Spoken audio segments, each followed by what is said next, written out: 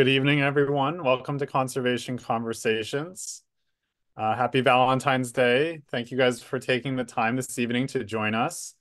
My name is Ed Pritchard, and I work for Miami Eco Adventures. We're a division of the Parks Department here in Miami-Dade County. This webinar is a joint effort between IFAS Extension, Florida Sea Grant, Miami-Dade County Parks, and Miami Eco Adventures. For those new to our series, we welcome you and we thank you for taking the time. Just a few housekeeping items before we get the webinar started. Everyone is currently on mute and your cameras are off. We ask that you remain that way, but we do encourage participation. You can send your questions to our presenter through the chat box, which you can find on the bottom of your screen. I will be moderating that, and we will take time at the end of the presentation to do a Q&A session. Just a reminder that this webinar is being recorded. And the link to the recording will be sent out within the next week, so please share it with friends and colleagues. You can also follow our accounts on social media at Miami Eco Adventures and at Miami-Dade Sea Grant. We share a lot of related content, and we'll be sharing our upcoming webinar topics for this coming year. This program is a quarterly program, so we'll definitely be sharing some of the information on our next talk coming up in May. If you'd like to receive an email reminder with the upcoming topics, you can email Anna via the email that she'll place in the chat. And now, without further ado, I'll turn it over to Anna for tonight's themed presentation. Anna, take it away. Thank you, Ed. Good evening, everybody. Thanks for joining us for Ocean Romance, the Marvels of Marine Mating. Before we get into that, I'd just like to say hello and introduce myself.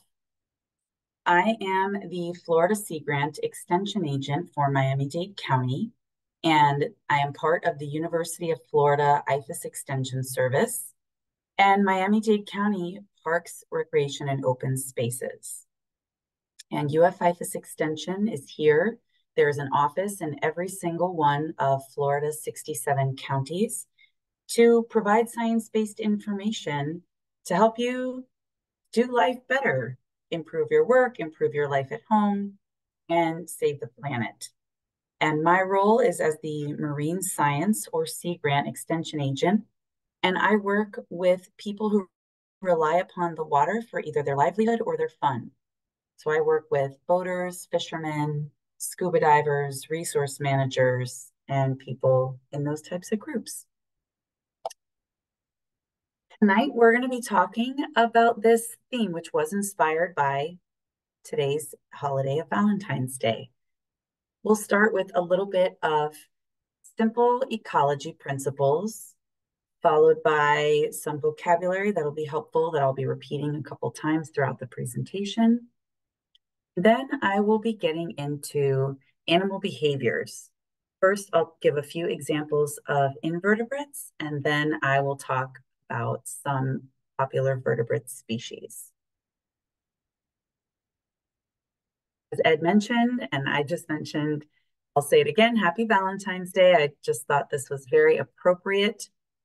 A nifty little graphic I found online from the New England Aquarium. And if you're not familiar, this main organism here, this is a sea fan. So I thought they did a nice job of a pun. So happy Valentine's Day from your biggest fan on our blue planet.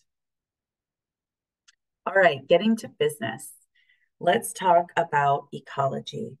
And the first thing I'd like to introduce is the theory of R versus K selection.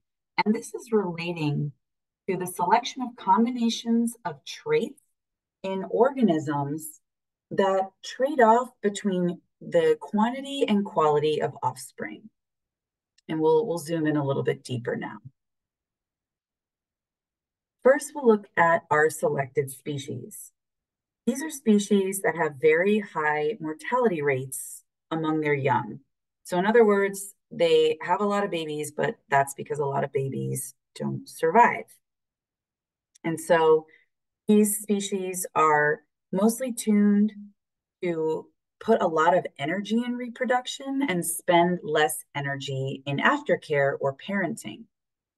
So some common examples of this include species like rats, mice, and fish. So this is the example of quantity over quality. So more babies, but not so great. Now, when we compare that to the case-selected species, this is the other side of the coin. And these are species that have very low mortality rates at childbirth. They have few offspring, but put more energy into nurturing them and parenting them. And as an easy example, we humans, we generally speaking, only have one child at a time. There are cases, of course, of twins and triplets and sometimes more, but generally speaking, we have one child at a time. And so as such, those fewer offspring can receive more aftercare, more nurturing, and more parental supervision. And in an example to us humans, other examples include other primates and whales and manatees. So less offspring, but higher quality individuals. We're going to flip now and talk about vocabulary, just to go over some terminology to make sure that we're all on the same page. First that we'll cover is the word breed. And I don't mean this in the sense of what breed is your dog. However, we're talking about rather mating and producing offspring. Estrus refers to a recurring period of sexual receptivity and fertility in many female mammals, or in other words, heat. Hermaphrodism is referring to the expression of both male and female reproductive function in a single individual. Mate is referring to animals coming together for the purpose of breeding. Spawning is intended not in terms of evil spawn, if you are a Grey's Anatomy fan, but rather the verb of to release or deposit eggs. And lastly, spawning aggregations are referring to a gathering of a marine animal at a density or a number that's at least 4 times greater than normal. So with those in mind, we're going to first look at a few key invertebrate species. And since we in South Florida are very fortunate to have the Florida Coral Reef Tract in our backyard, what better way to start than with stony corals, which are animals. They are invertebrates in the Cnidarian family. And stony corals have 2 ways of reproducing. And the first that I'll discuss is their way of reproducing asexually. So this is also referred to as fragmenting or budding. And this is similar to what happens if you've ever taken a cutting from a plant to grow new plants. And in this way, the corals grow very, very quickly. They're able to reproduce and grow fast. And when I say here can frag or use corals of opportunity, that simply means that you can take a cutting from a parent colony or a parent individual, or if there is a coral that has broken off and is rolling around on the ocean floor, that coral can also reattach itself to the bottom and continue growing. There are some benefits and drawbacks to this process. And the benefits are that, or this could be both a benefit and a drawback, is that asexual reproduction or fragmentation is essentially creating a clone. So you're creating a duplicate copy of the other individual. And this can be great if there are traits in that individual that are very, very strong or resilient. But on the flip side, if there are traits that are not so strong or so resilient, you're ending up with a duplicate that maybe isn't suited to do well in the environment. Something that's really cool is that this particular process of asexual reproduction has gained a lot more attention in the last 20 years or so, because this is the approach that is used in coral gardening or coral farming activities. And that is what is reflected in the photo here. This is the main approach that has been used to really bolster coral production, So a really interesting way of human intervention for coral production. And this is an example of a coral nursery in the Florida Keys. And aside from boats and time, it's a pretty cost-effective way to do things because all of the materials that are involved are pretty rudimentary. Things like PVC pipes and monofilament and styrofoam buoys, even that milk crate you see in the center of the screen, these are all items that you can either buy at a low cost or reuse because you found one on the side of the road. The second thing that we'll look at in terms of reproduction in corals are the sexual reproduction. And forgive me if I didn't say this earlier, but this isn't so much about marine mating, but this is a more general discussion about different ways of reproduction, and behaviors do fold into that for some of the species that we're going to look at. So with sexual reproduction, this is not mating exactly, but it is a very important reproductive process.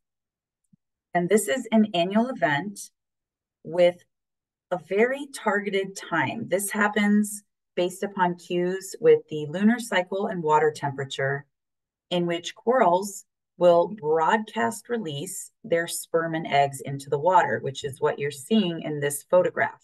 And those sperm and egg bundles are known as gametes. So when this is happening, this is at night in pitch blackness. And those sperm and egg bundles, those gametes, have a very limited window of opportunity to come together and then settle and begin growth, because those gametes are only viable for a short period of time. Those larvae can float for as little as a few days or even longer. And then once they settle on the ocean floor, they begin to grow. But it's a very slow process.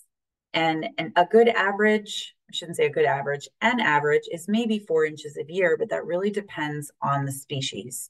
The branching corals, like you saw in the previous slide, those grow very, very quickly, versus the mounding corals, like the one you see in this photograph, will grow maybe 1 to 2 inches at the most per year. And this sexual reproduction is really important because it allows for greater genetic diversity in the reef versus the asexual reproduction. You are ending up with clones upon clones. So that requires a little bit more monitoring and control to make sure that you're growing and cultivating genetic diversity. In this case, this is happening more naturally. And within the scientific community, there has been a greater effort in the last 5 years or so for scientists and research organizations to go out when the predicted spawning is supposed to happen. And these groups go out with special containment devices to actually capture a lot of these gametes and bring them back and rear them in a lab to try and ensure their success, which is really, really cool. We're going to transition now. And the success of this can be challenging because of those limited windows of opportunities. There's also challenges associated with predation and fish and other organisms eating those gametes. So now we're going to transition to another great invertebrate, and that's the Florida horseshoe crab. So this is the Limulus polyphemus. I love that scientific name. This animal will mate year-round, but its peaks are during the spring and fall. And the horseshoe crabs will nest during the high tides associated with the new and full moons. And this is because that high tide puts their eggs in the right zone for success. These horseshoe crabs are coming ashore and laying their eggs in the sand. And so in this particular high tide zone, there is the right balance of oxygen availability and temperature.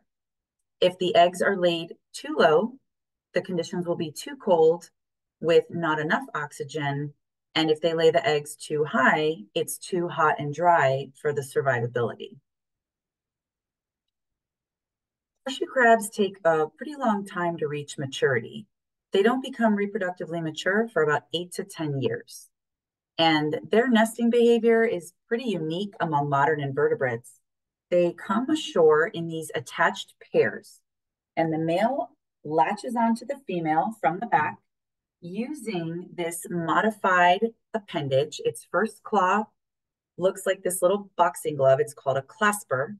And using that clasper will latch on to the female. And the female will bury herself in the sand and lay several thousand eggs in a bunch, and then move forward and repeat. And as she lays the eggs, the male horseshoe crab will fertilize those eggs externally with aquatic free swimming sperm. And interestingly, this isn't something you see too frequently here in Miami, but definitely in other parts of Florida. You will have the mating pair, which is in the center, surrounded by what are known as satellite males. And those satellite males are waiting for the female to lay her eggs in the sand so that they can also fertilize them. And this particular mating behavior increases the genetic diversity of the fertilized eggs. Those eggs are buried in the sand. They will hatch and emerge from the sand as larvae in about 2 weeks, depending on the temperature. And this external fertilization and aquatic free-swimming sperm is unlike any other arthropod, but very likely quite similar to that of their primitive stem arthropod ancestors. So this process for the horseshoe crab has been going on for hundreds of millions of years. And on average, a female horseshoe crab will lay about 60,000 eggs per year in batches of about 2,000. We're going to shift a little bit and look at a few examples now of vertebrates. And I just have to give the disclaimer that for the majority of what we're looking at, this isn't really a romantic thing. So just bear that in mind as we look at some of these examples. I'll start with the yellow-headed jawfish. Might be a little bit tough to decipher from this photograph, but these are very small fish at max 4 inches in length. And these are bottom-dwelling reef fish that dig burrows in the rubble or the sand using their mouths. And the male will court the female by swimming with its body arched and fins extended. The actual spawning will occur deep in the male's burrow. And after spawning, male will receive the ball of fertilized eggs in its mouth, where they will incubate until they hatch. So if you're looking at this photo on the right, you have to imagine at most, this fish is 4 inches long. So all of those eggs that you're seeing in the mouth of that fish are teeny, teeny, tiny. One of the things that the yellow-headed jawfish does is will actually eject the eggs out of his mouth and then suck them back in. And by doing this, by rotating the eggs, it helps keep them clean and hydrated and sets them up for success once they hatch.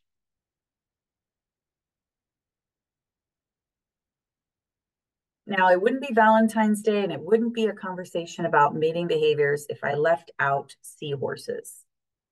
Seahorses are these very majestic, dancing, swimming fish. And so they will often swim by circling one another or circle a floating object and even change their colors. And very often they will lock their tails or intertwine their tails during a courtship period that can last for days. It is said that they mate for life, but their full level of commitment to each other is questionable, because if for some reason they become separated or if the male health goes downhill, the female may actually switch partners and stick with her original choice. And the thing that is probably most likely known about the seahorses is that the males experience pregnancy. During mating, the female seahorse will use a tube called an ovipositor to place her eggs into the male's frontal brood pouch. He will then incubate, nourish, and carry those eggs to term. Usually it's a period of 2 to 4 weeks, depending on species. And similar to humans giving birth, he will give birth using contractions. And with these contractions, out will come the fully developed fry from dozens to hundreds to thousands. And these little baby newborn seahorses are immediately then drifting with water conditions. And of course, are then vulnerable to predators. So you can see in this photograph how many there are. Not that many will make it beyond those first few days. As an aside, a fun trivia fact that you can use to impress your friends at dinner is that the genus name for seahorses, hippocampus, roughly translates from the Greek to horse-like sea monster, or by another translation, horse-like caterpillar. So let me know how that goes over when you socialize next. So we started in the vertebrate discussion talking about very, very small fish. Now we are going to go to the biggest fish, and that's the Goliath grouper. So we went from the jawfish and the seahorse to the Goliath grouper, which is the largest fish in the tropical Western Atlantic. This fish can grow up to 800 pounds and 8 feet long. They usually hit reproductive maturity around 4 to 5 years old, but have been observed up to 8 years old, which is that's pretty old for a reef fish. They can live to be the oldest track Goliath grouper was 37 years old, so they have a pretty intense lifespan. And Goliath grouper are protogynous hermaphrodites, which means that male fish develop from mature females or directly from the juvenile phase. So they are sex changing, going from male to female. And these have pretty high site fidelity, meaning once they find a place that they like, they tend to stick with it. However, they do go the distance, literally, to form spawning aggregations. So they will migrate to sites and form these large aggregations of up to 100 fish. And they have been tracked to have traveled up to 400 kilometers to gather in their spawning aggregation. And this happens during the summertime, usually August and September, during the new moon. And so you'll see these large groups, and it's said that their ability to boom or bark, in which they are pulsing water across their gills and using their swim bladder, is their way to communicate with one another. The female Goliath grouper will release eggs and the males release sperm. Once the eggs are fertilized, they are pelagic, meaning they drift in open water with currents. Those larvae will float around from anywhere from 30 to 80 days, which at that time of year puts them in the peak time of king tides, so our higher than normal seasonal high tides, which actually puts those larvae perfectly placed into their juvenile habitats, which are mangroves. Pretty cool.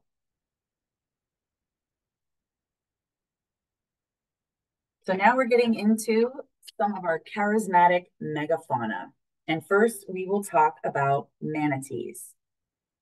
Manatees are reproductively active throughout most of the year, though their sexual activity tends to wind down during the winter.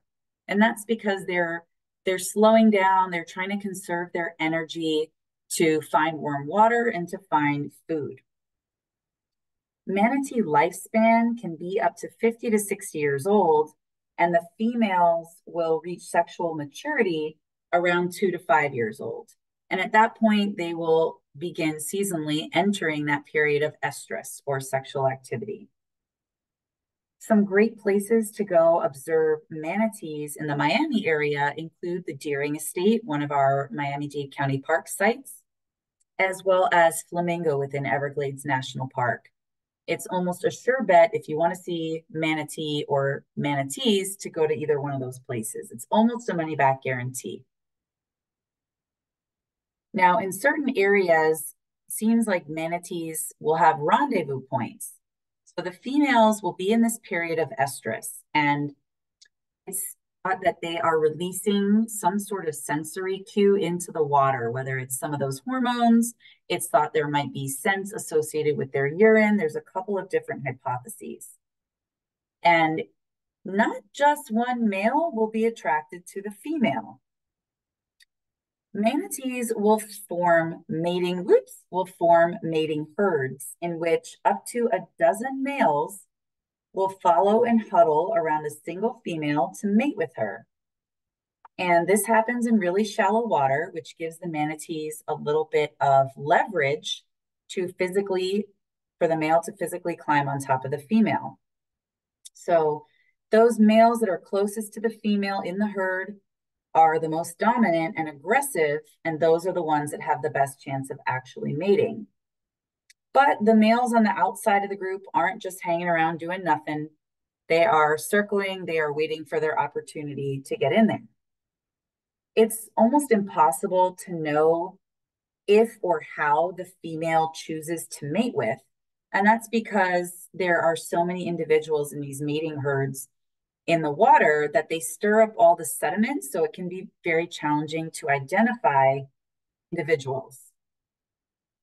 And I thought it would be neat to show you a little bit of what this looks like. And this is an example posted by FWC. And you can see in shallow water near shore a mating herd. And the male, that dominant male who wins out, will swim underneath the female and line up head to head. And in doing this, that is how they inseminate the female for reproduction. And these mating herds can last for about 2 to 4 weeks and get pretty intense. Oftentimes, with the females, will try to strand themselves on purpose in really shallow water just so they can get a break. And you have to remember that an adult manatee can weigh 800 to 1,200 pounds. So all of this activity can be quite exhausting for the female. So you can't really blame her for wanting some space. Afterwards, once it's over, the males will move on and look for another female manatee. One thing I would definitely make sure to mention is that if you are in the water or near the water and you observe this behavior, definitely stay away and give them their space. Number one, because it is highly advised not to interact with manatees. And number two, because this actually can become pretty dangerous if you are in the water and be in contact with all of these animals who weigh so much. They're very focused on what they want to do. So you just want to observe from a distance.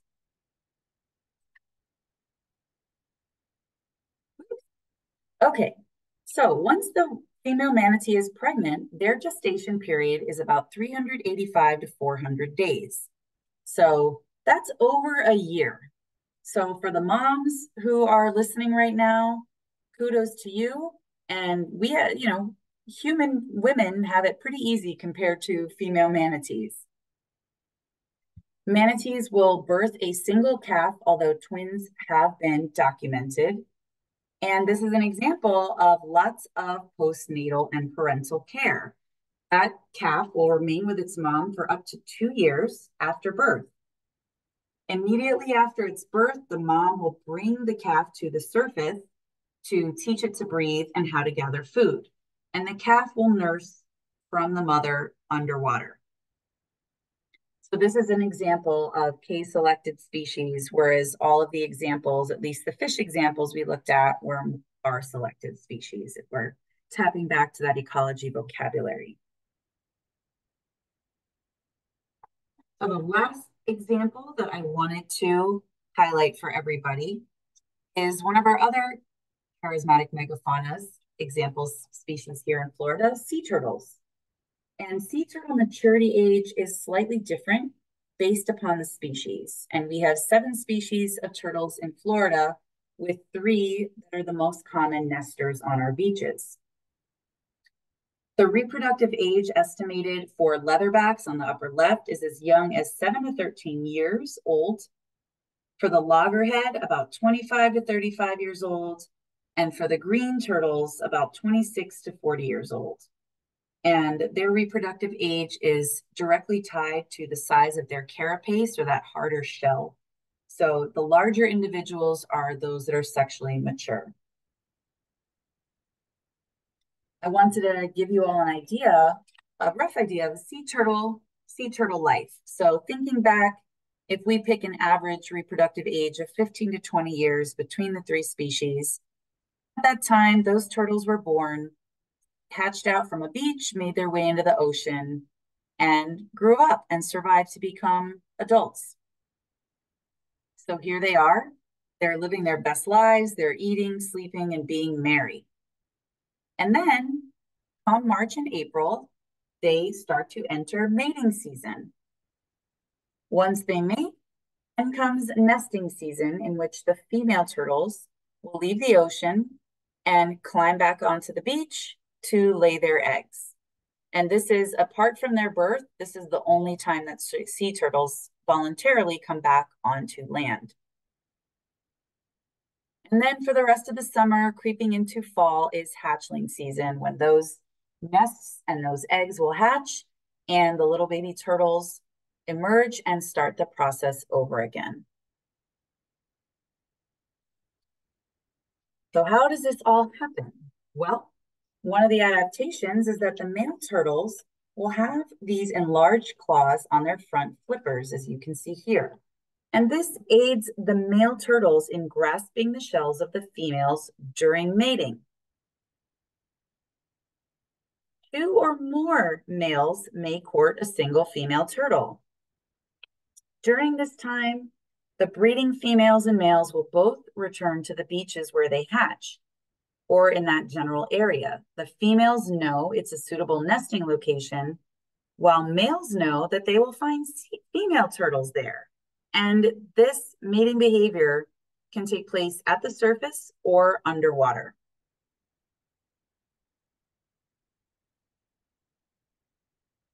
So this picture, there's a lot going on.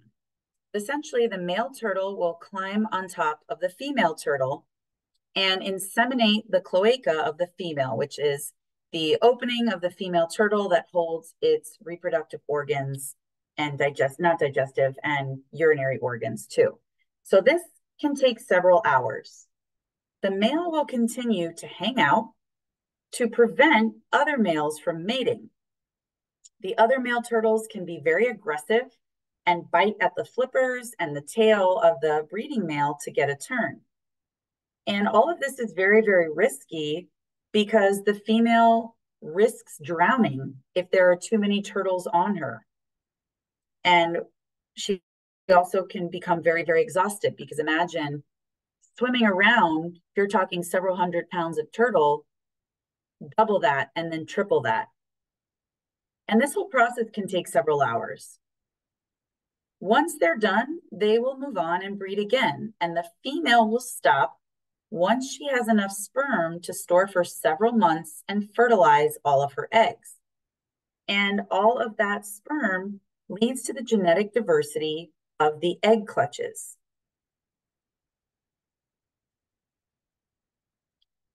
All right, so we're going to wrap this up now. What has everybody gotten from this? Well, if you didn't know already, it's tough being a parent. I am really glad that humans are K-selected, that low number of offspring. And, are people going to go around asking you about R versus K? Are you going to do that? Probably not.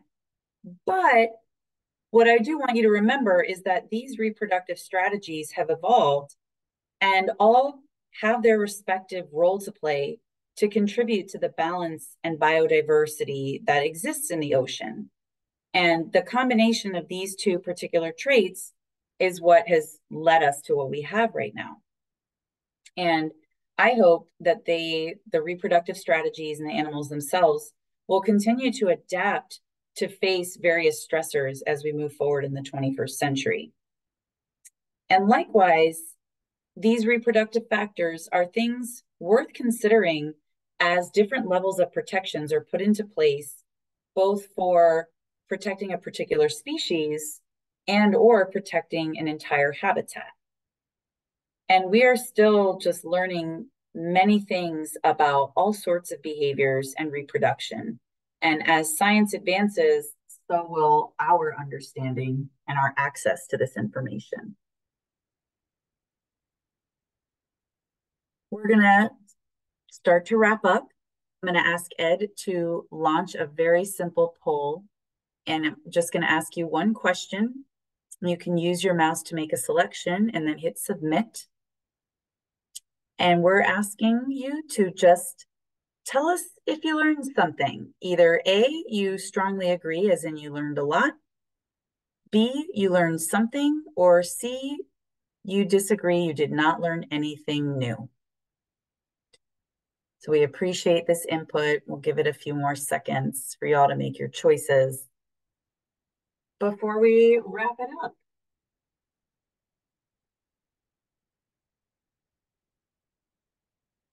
I think, Ed, we can leave that open. And there's lots of science available about a lot of these different species and more. It was really hard to decide what to focus in on. But, you know, when you have the microphone, you get the power. So I got to choose my favorites. But if there are any that you're curious about, I would love to know so I can look into and do some more research myself. So with that, I want to thank you once again and invite any questions into the chat. And I think Ed has some closing business to take care of.